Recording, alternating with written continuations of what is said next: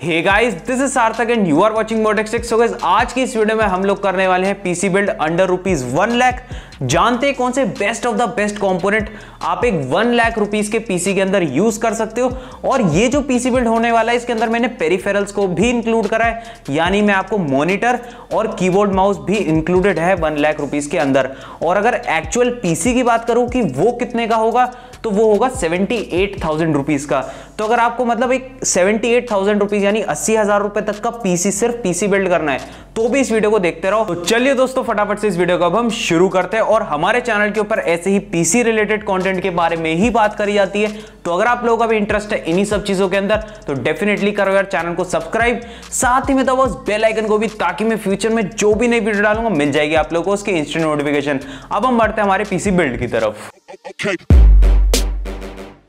तो शुरुआत करते हैं सबसे पहले हमारे प्रोसेसर से। तो इसके अंदर यूज किया गया है AMD की तरफ से Ryzen 5 3600। आप इसको एक अच्छे मदरबोर्ड के साथ पेयर करोगे तो आप इसको ओवरक्लॉक भी कर सकते हो। और जिसके अंदर मदरबोर्ड भी मैं यूज करूंगा वो काफी अच्छा है, आप उसके थ्रू इसको ओवरक्लॉक इजीली कर सकते हो। ठीक है, मदरबोर्ड इसके अंदर काफी अच्छा मैंने यूज करा है। और बात करो इसकी प्राइस के बारे में, तो ये हमें बहुत ज्यादा इजीली 16,500 रुपीज से लेके 17,000 रुपीज तक का मिल जाएगा। ऑफलाइन अगर लोगे ना तो 16,500 का इजीली मिल जाएगा। बात करूं अगर मैं रैम के बारे में, तो आपको पता ही होगा यार रैम कितनी ज्यादा सस्ती हो चुकी है आज के टाइम में। रैम काफी ज्यादा सीरियसली बहुत ज्यादा सस्ती मिल रही है। और स्पेशली बताओ तो कॉर्सर वेंजेंस LPX रैम तो सीरियसली यार बहुत ज्यादा सस्ती मिल रही है। 16 GB रैम की जो किट है वो आपको इजीली 6,000 रुपीज से लेके 6,500 रुपीज की इजीली मिल जाएगी, जिसके अंदर आप लोगों को 8 GB रैम की टोटल 2 स्टिक्स इजीली मिल जाएंगी। तो आपकी जो रैम होगी वो टोटल हो जाएगी 16 GB की, और ड्यूअल चैनल के अंदर चलेगी। तो आपको पता है आपके सारे काम सीमलेसली होने वाले हैं। और थोड़ा बहुत अगर आप इन रैम्स को ओवरक्लॉक करना चाहो, ये वैसे 3000 मेगाहर्ट्ज की फ्रीक्वेंसी के साथ आती हैं, तो अगर आप इनको ओवरक्लॉक करना चाहो तो आप इजीली इनको 3400 मेगाहर्ट्ज या फिर 3600 मेगाहर्ट्ज तक इजीली ओवरक्लॉक कर सकते हो। कोई भी प्रॉब्लम वाली बात नहीं आएगी, क्योंकि इसके ऊपर जो हीट सिंक हमें मिलती है वो ठीक ठाक अच्छी खासी हमें देखने को मिल जाती है। अब बात करते हैं हमारे मदरबोर्ड के बारे में। तो इसके अंदर यूज किया गया है MSI की तरफ से B450 टोमाहॉक मैक्स। पहले एक B450 टोमाहॉक आता था, अब एक मैक्स वाला वेरिएंट आने लगा है। दोनों के अंदर कोई डिफरेंस नहीं है, बस डिफरेंस है बायोस का।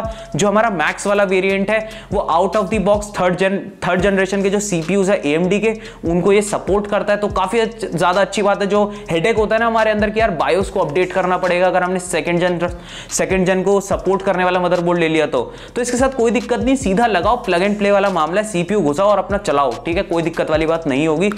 और इस मदरबोर्ड के बारे में बात करूं तो जो इसकी VRM सेक्शन है वो हमें काफी ज्यादा अच्छी देखने को मिलती है। सीरियसली अगर आप अच्छे खासे लेवल पे ओवरक्लॉक करना चाहते हो अपने 3600 को, तो आप ओवरक्लॉक कर सकते हो। हाँ, एक लिक्विड कूलर भी ले लेना, मतलब अगर आपको बहुत ज्यादा अच्छे खासे लेवल पे ओवरक्लॉक करना है तो।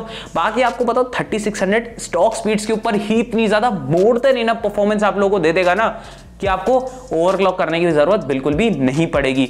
और इस मदरबोर्ड की प्राइस के बारे में बात करो तो हमें 10,500 रुपए तक का इजीली ऑफलाइन मार्केट में मिल जाएगा। वैसे एक बात और बताओ, जितने भी पार्ट्स मैं आप लोगों को इस पीसी बिल्ड के अंदर बता रहा हूं ना, सभी की लिंक्स मिल जाएगी आप लोगों को डिस्क्रिप्शन के अंदर। आप Amazon से भी इस पीसी बिल्ड को कर सकते हो। आपको सिर्फ 1 या फिर 2,000 रुपए का मैक्सिमम डिफरेंस देखने को मिल सकता है ऑनलाइन और ऑफलाइन में, वो आपके ऊपर डिपेंड करता है आपको कहां से पीसी बिल्ड करना है। अब बढ़ते हैं हमारे अगले पॉइंट की तरफ, यानी मतलब अगला कंपोनेंट पॉइंट क्या होता है। तो अगली चीज है हमारा ग्राफिक्स कार्ड। जी हाँ, इसके अंदर ग्राफिक्स कार्ड जो हमने यूज करा है वो अच्छा खासे लेवल का करा है, ताकि अगर आपको स्ट्रीमिंग करनी हो तो आपको अच्छे खासे फ्रेम रेट अपने गेम्स के अंदर देखने को मिल जाए। और अगर आप लोगों को कोई भी ऐसा प्रोडक्टिविटी वाला काम है, 3D वर्कलोड वाला काम है, तो भी ये ग्राफिक्स कार्ड इतना ज्यादा हैवी है ना, जिसकी मतलब अभी मैं बात करने वाला हूं, जो कि है हमारा गैलेक्स की तरफ से 2060 सुपर। इस ग्राफिक कार्ड के बारे में बात करूं तो इसके अंदर जो हमें मैक्स बूस्ट क्लॉक देखने को मिलती है वो है 1650 मेगाहर्ट्ज की, 8 GB GDDR6 टाइप की इसकी मेमोरी और 256 बिट का इसका मेमोरी इंटरफेस है। इसके अंदर हमें 2176 CUDA कोर्स देखने को मिल जाते हैं।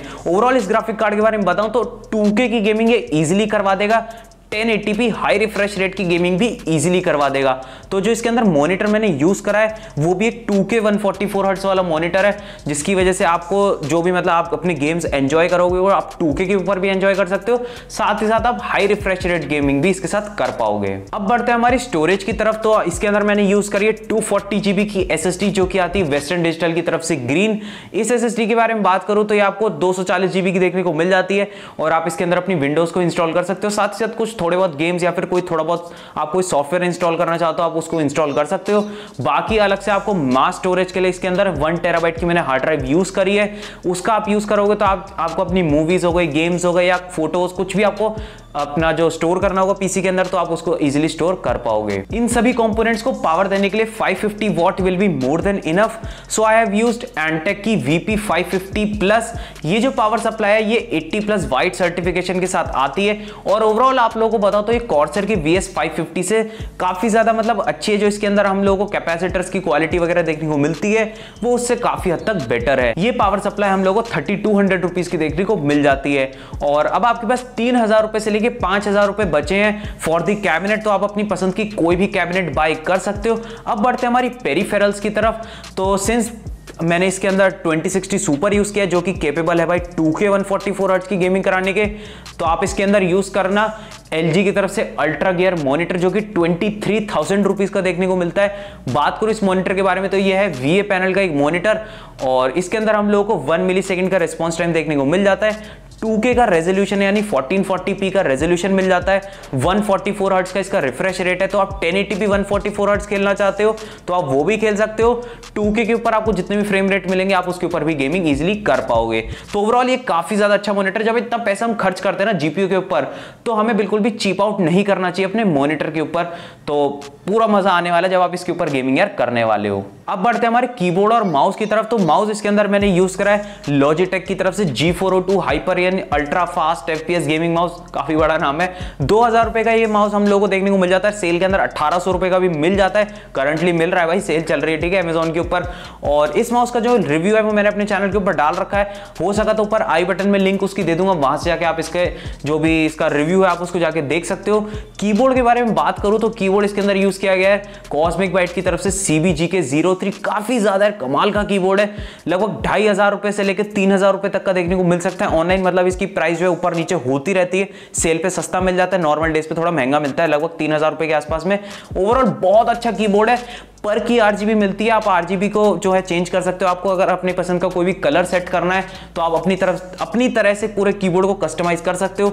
तो ओवरऑल काफी अच्छा कीबोर्ड है और आई होप ये वीडियो आपको काफी अच्छी लगी होगी। अच्छी लगी हो तो वीडियो को जरूर से यार लाइक कर देना, अपने दोस्तों के साथ जरूर से शेयर कर देना। ऐसे ही पीसी बिल्ड्स और देखना तो सब्सक्राइब भी कर लेना हमारे चैनल को, क्योंकि हम ऐसी कमाल की वीडियोस बनाते रहते हैं। तो मैं मिलूंगा आपसे एक और नई वीडियो में, तब तक के लिए यार थैंक्स फॉर वॉचिंग।